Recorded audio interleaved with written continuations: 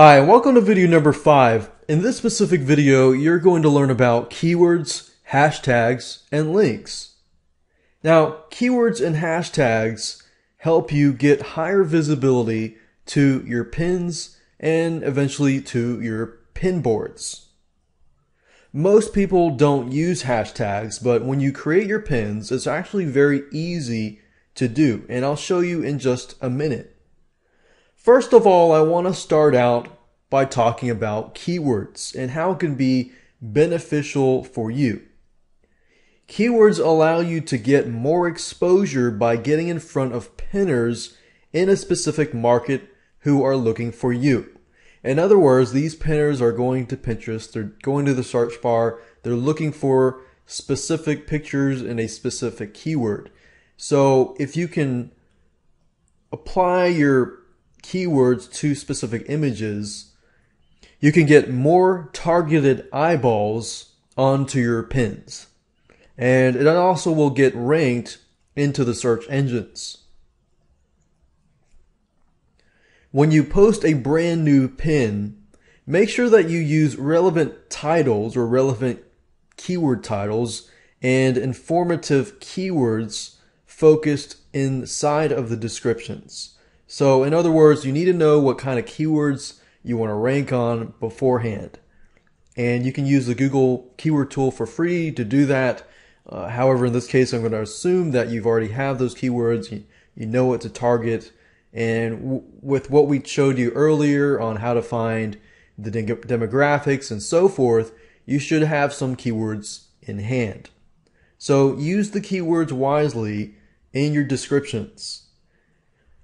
Another thing that you can use is whenever you repin other people's images, you can actually change or add the description with relevant keywords. Now, if you repin, you'll notice that most images don't have a description, or if they do, it could be improved. So this gives you the chance to improve it and make it even more targeted. Now, when we create a board in the future videos, I'm going to actually show you how to take this one step further. Remember, when you upload your own unique or interesting pins with searchable keyword titles and descriptions and tags, you're going to get a lot more targeted traffic.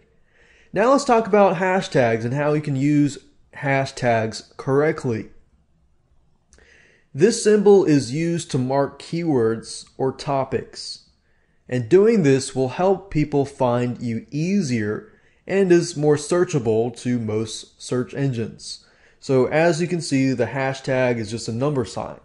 You put a number sign and then you put the keyword. So for example, if you included the hashtag number sign cupcake recipes in your description, people can click on the hashtag, and what's going to happen is the number sign cupcake is going to be highlighted as a link.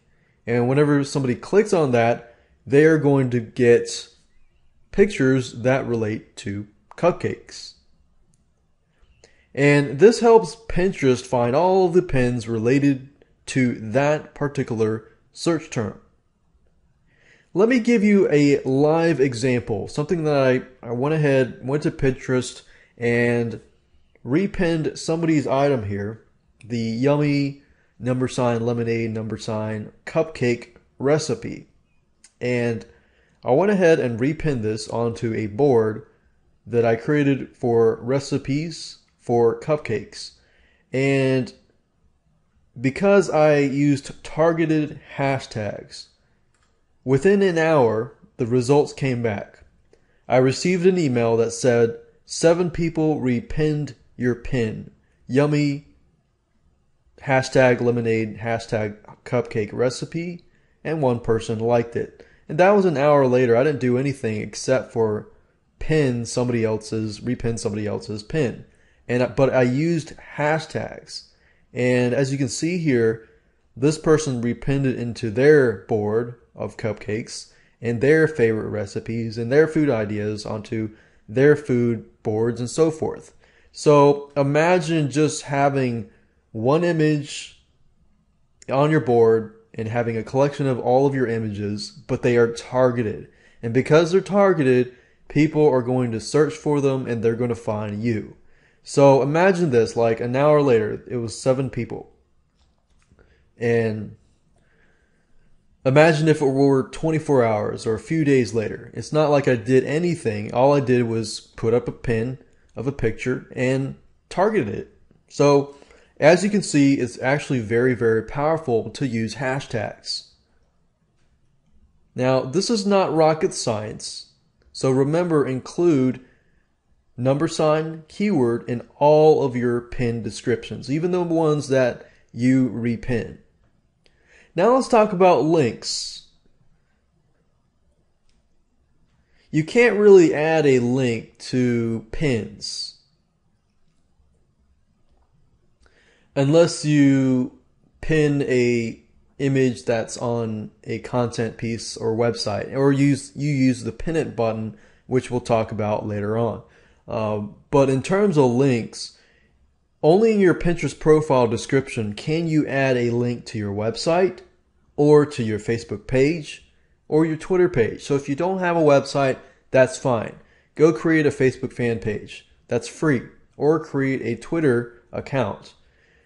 But you definitely want to include links, because depending on the market that you're targeting, if I'm targeting cupcake recipes, then I would probably want to include a link in my Pinterest profile description about cupcake recipes.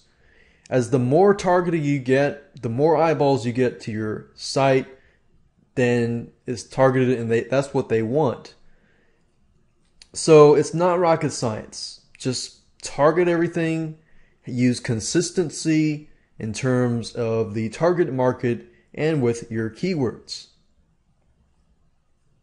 And of course, make sure that you fulfill everything, fill out everything in your profile. Otherwise, it's going to look incomplete. And links are external connections that allow your users to find your boards and pins.